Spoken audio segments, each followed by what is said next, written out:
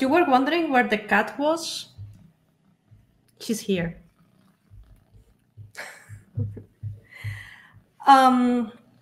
Okay, we are finishing now.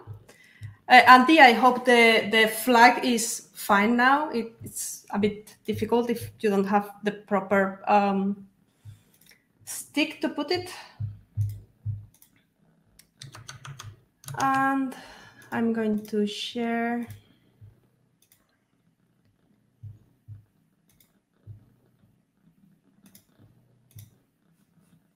Here. So yes, we are finishing. It has been a hell of a week. Come hell or high water, but we are here. And this was Malena's conference. This was her dream. We were just following her, and I think it went quite well, even with the pandemic, with all the issues of having an online conference. Let me do something else here. So I'm going to run through a few facts about this conference.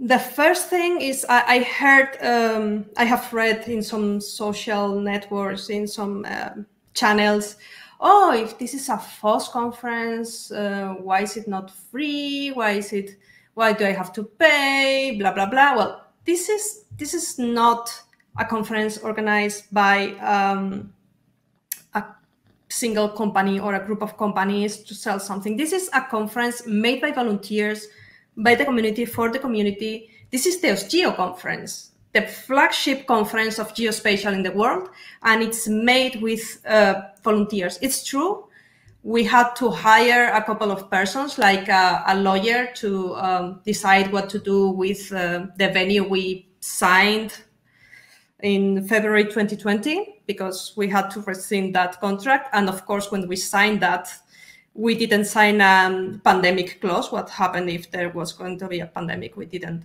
thought about that. But the work, all the work you have seen here is done by volunteers. Thank you, GeoLibres. Thank you, OSGeo. And also the software stack is 90% and 99% FOSS. There is one small piece that we couldn't find a proper FOSS substitute for that. But believe me, that's going to change in the future. Everything, all the software stack the attendees have used is FOSS. So if you want to create your own conference, you can do it just by hosting yourself and contributing to those projects. Then you may be wondering how many attendees we had this year, because the rules changed this year. We don't have travel, but we have other kind of problems. You may be thinking this is easy, just check how many people have bought a ticket, but that's not as easy as you may think, because some people bought 2 tickets or even 4 tickets, one for the general sessions and a different one for each workshop. Then some people decided to buy a ticket, and then they were speakers, so they received a free ticket, so they had to cancel the previous ticket, so it was a mess. Then I thought, well, we can just write a script, check how many unique emails we have registered, and that's it. But that's also not true, because people that bought bundles and some companies just assigned the same email to all the tickets, even if it was for individuals.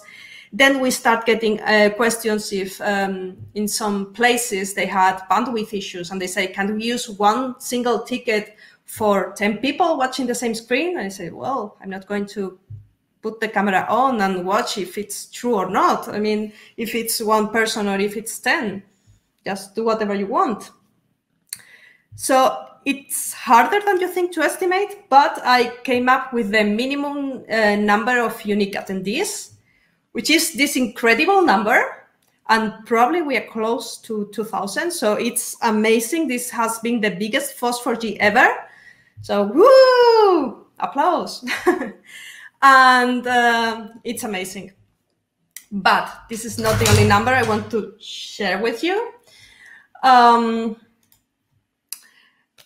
We have had social events 24/7. We had a treasure hunt. There were 40-something Easter eggs hidden, and it has been a complete success. I mean, the people were addicted to the treasure hunt. They were discovering things they didn't know. And also there was some kind of competition to see who were going leading the board. And also it was fun to see people just wandering around the map, like as if they were, I don't know, drunk. And of course, cats and dogs that you could add to the map. So I think the social side was a success. And people learned how to dance tango. And we had a beautiful icebreaker, a beautiful gala dinner. It was amazing. We had approximately 400 speakers. It's difficult to estimate this because then, for example, in the workshops, people were, more people than expected were delivering the workshops. Then some people canceled last time, but approximately 400 speakers, 12,000 minutes streamed, probably more because this number I just took it during the last session, which the count was not complete. 12 parallel tracks, a lot of talks, a lot of workshops, 5 keynotes, live codings, panels, the woman panel, the air spatial panel. We need more treasure hunt. The business-to-business meeting was such a successful that I have been told that they are going to meet quarterly now. So if you're interested in business in FOSS4G, then just ask around. I don't know exactly where they're going to meet, but ask around because they are going to meet. We discovered we need to do more women in geospatial GeoChicas meetings. We need more crazy stuff. There were a lot of tickets sold, as you have seen. But the interesting thing is that as we offered discounted tickets and we offered a lot of student tickets and TGP tickets, which is like, in previous years, we paid for tickets and part of the travel of some people to come to the FOSS4G. In this case, we didn't have to pay for the travel, but we gave them free tickets, and that allowed us to handle a bigger pool of free tickets. We had one session in Spanish. We had 2 workshops in Spanish. They were full. It was good. I recommend following FOSS4Gs to explore this, having something else than English, because I think this also helps spread the FOSS4G word everywhere. And talking about spreading it further, we added this year a question about preferred pronouns or your pronouns, depending on how you want to phrase it. Well, this is, I hope this is the worst. I hope following FOSS4Gs do the same statistic, and that this is the worst statistic, because having 72% of members of the same gender or the same gender identity is bad. I'm ashamed to say that I had to add the trolls section here. There were not many, but there were trolls. And well, some people, the invalid ones, were the ones that didn't really understood what was the question. So they wrote things that clearly meant they were not trolls, they were not pronouns. They didn't understood the question, which is perfectly fine.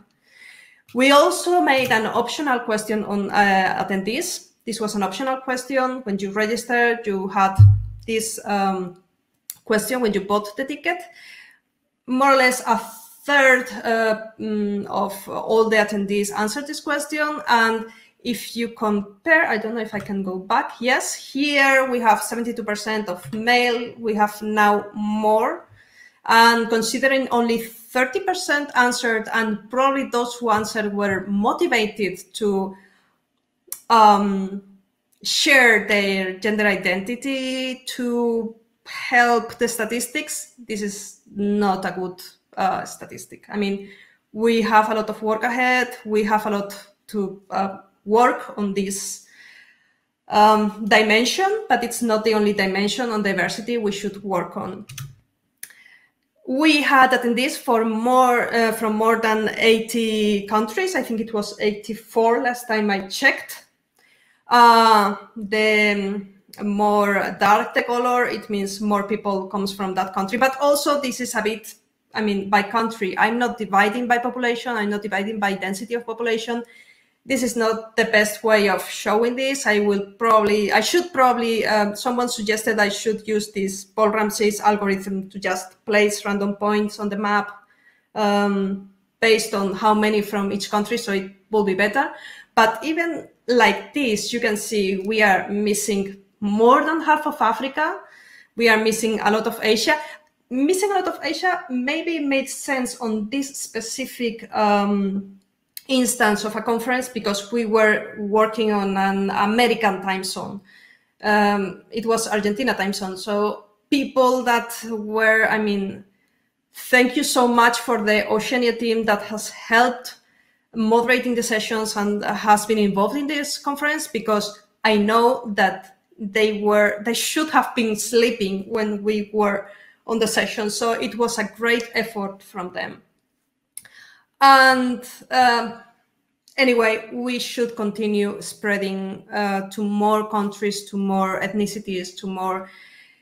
It's good that even when we were online, we were able to focus on Latin America, and you can see Latin America there shining. Some countries are missing. Well, that's as far as we could go, but well, we should spread more. And now I want to add some people to the stream. I hope you are ready to say thank you. And I don't know if you want to say something.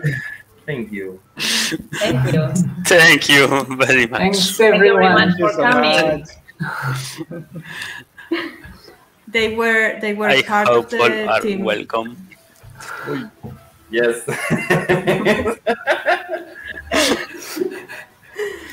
So these are the core Argentinian team that has been working on this conference. There were many more people, but we have a limit of how many people we can put here, so that's it.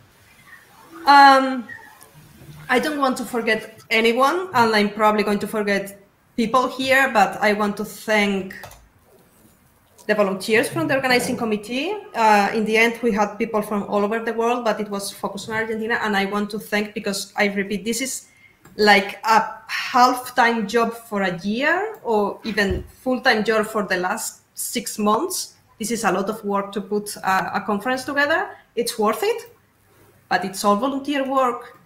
I want to thank the reviewers that helped us create the schedule, the academic track that did the peer review of all the articles that were published later, all the session leaders. Thank you so much, because even when we had some issues at the beginning understanding how to run but believe me, the session leaders have been working since July to get this smooth, and I think it went pretty well. We maybe had some sound issues, we had some small minor issues, but I mean, 350, 60 something talks, and we only had minor issues. That's amazing. Thank you all the speakers. Thank you the workshop speakers specifically, because I know that preparing a workshop is harder than preparing a normal talk, and especially on the online version, because an online workshop is harder because you don't see if people are getting lost. Thank you all the attendees, because you are the ones that make this great. Thanks to all the sponsors. Thanks to all the partners. Without the sponsors and the partners, we wouldn't have the money to run the infrastructure and to keep OSGeo running. And thank you all the OSGeo community. Thank you. Yes. This resonates more when you do this face-to-face, because I have no idea if people are clapping or just closing it.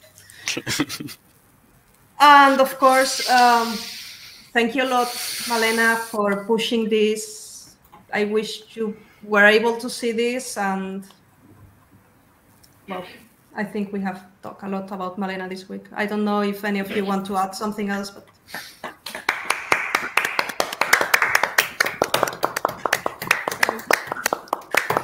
And remember that we don't close in the weekend. We have the code sprint, we have the hackathon. The social gathering and all the maps are going to be, and the chats are going to be open, so you can still contact people. If you miss someone, you can quickly look for them on the Meet Your Peers. And just use it this weekend. It's open, it's paid for. Use it, please, and participate in the code sprint and the hackathon. The code sprint is really important. Even if you're not a developer, we need hands for doing testing, writing documentation, even if it's just sitting there and just, hey, hurrah, developers, go on, and cheer them. That's also useful, even if you don't believe it. And I'm going to put you down, so I'll say bye. Bye. Bye-bye. Bye. Thank you. Bye. What about 2022?